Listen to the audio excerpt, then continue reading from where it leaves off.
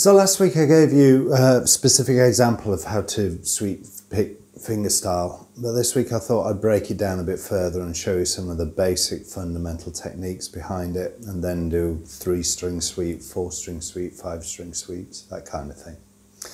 I also thought it'd be quite fun to show you how differently it sounds on the classical guitar versus the distorted electric guitar. And then I'll switch all the effects off and just show you on the clean guitar first. So let's start with the classical guitar.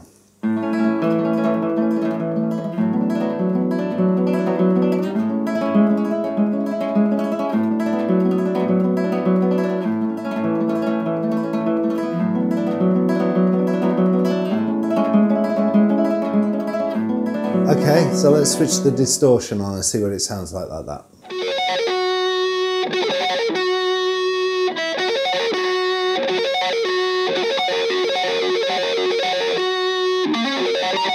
Okay, so hopefully that gives you some idea about the versatility of the technique.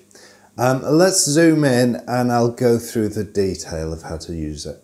Okay, so I'm just going to start with an A minor, or the top 3 notes of an A minor up there. And all we're going to do is just play a little 4-note pattern like that.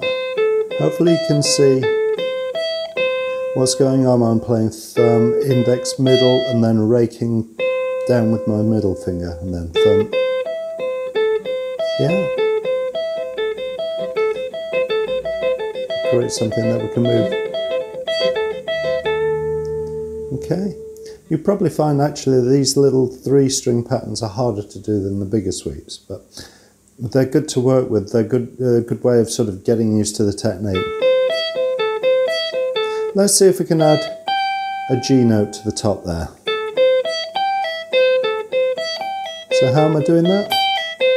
You can see the picking on this end is thumb, index, middle, and then I play that top note with my index finger, pull off, and then rake with my index finger again.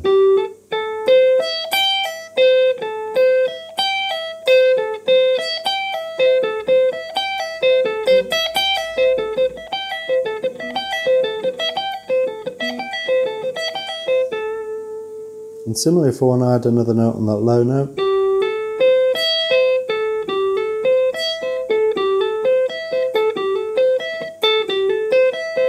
so what am I doing there? I'm playing thumb, hammering on, then index, middle, then middle rakes all the way down, and on that G string as well, yeah?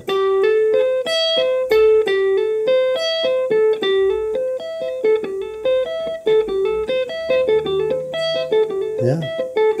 And of course I can just join these two together.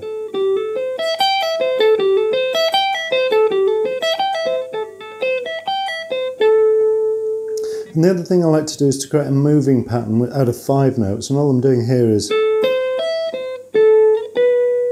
so all I do is rake all the way across.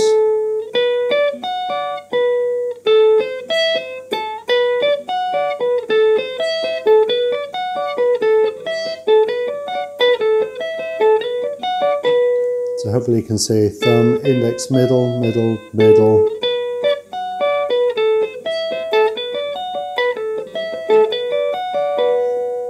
And of course I can do exactly the same thing with that high note.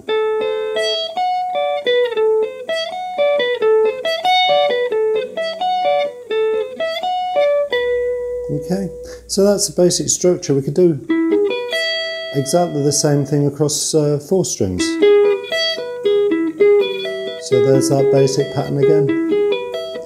In this case I'm going thumb, index, middle, ring, and then the ring finger rakes across, yeah?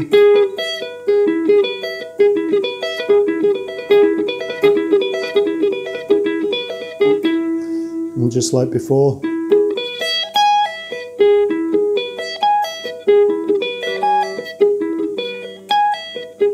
I can reach out for that top note, and just like before,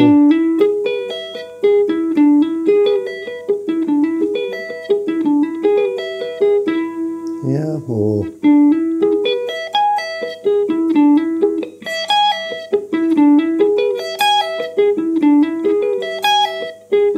and just like before, I can create that moving pattern.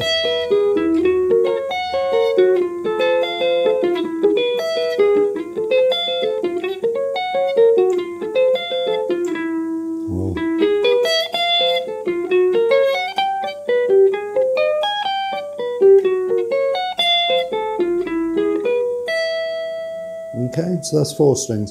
5 strings is a little bit more tricky.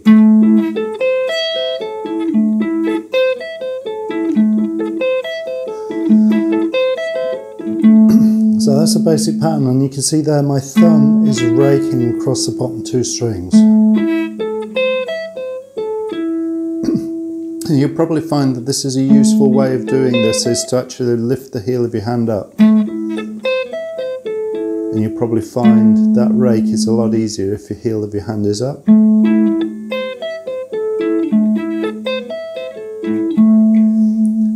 Much easier is the hammer on.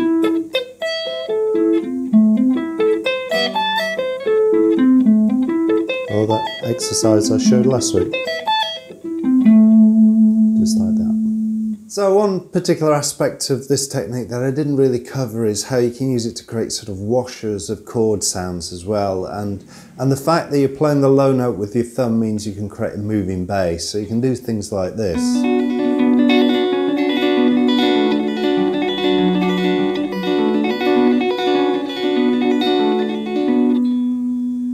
And create really kind of nice sort of effects from the guitar when you do that, especially when you start putting the effects on there as well.